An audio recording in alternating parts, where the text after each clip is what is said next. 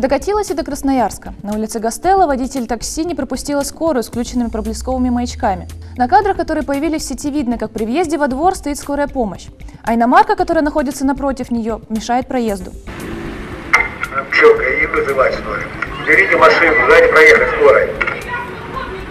Назад сдавать не умею. В конце концов, после словесной перепалки иномарка все-таки отъехала назад, пропустив скорую.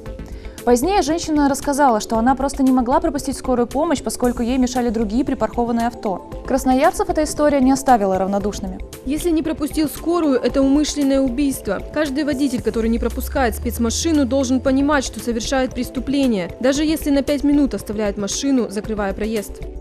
Оборудовать надо спецмашину устройством, которым можно будет таранить непропускающие машины, нерадивых водителей штрафовать на кругленькую сумму и лишать прав. Сейчас никто никого не пропускает, водительская этика отсутствует напрочь. Пора вводить штрафы не в 500 рублей, а минимум в 15 тысяч. Не пропустил на дороге — 15 тысяч, не пропустил в дворовой территории — 50 тысяч и лишение прав. После такого ужесточения автохамов станет меньше. Я напомню, 2 недели назад в Петропавловске-Камчатском водитель также отказался уступать дорогу скорой помощи, которая ехала по вызову. При этом пассажир иномарки начал угрожать медикам.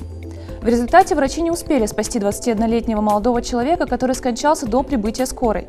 Буквально следом за этим отличилась жительница Санкт-Петербурга на Лексусе, которая со словами «это не мой дом, мне пофиг» не пропустила пожарные машины к месту возгорания. После этих случаев снова вспомнили об инициативе разрешить таранить автомобили, которые мешают спецтранспорту.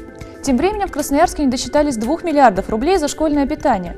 Оказалось, что траты родителей на детские обеды никак не учитываются. По подсчетам аудиторов, родители в общей сложности в год тратят на питание детей 2,5 миллиарда рублей. А по данным тех, кто эти обеды готовит, только 700 миллионов.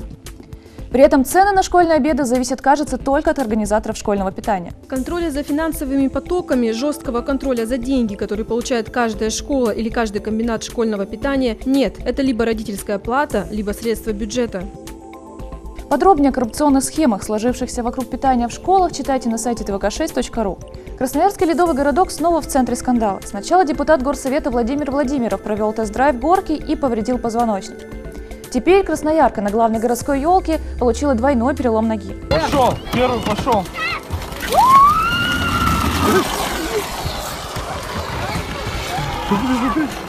После этих случаев Следственный комитет по краю будет проверять то, как расходовались средства на строительство ледового городка на острове Татышев. Вот такими новостями нам запомнилась уходящая неделя. Ну а больше интересного ищите на сайте tvk6.ru.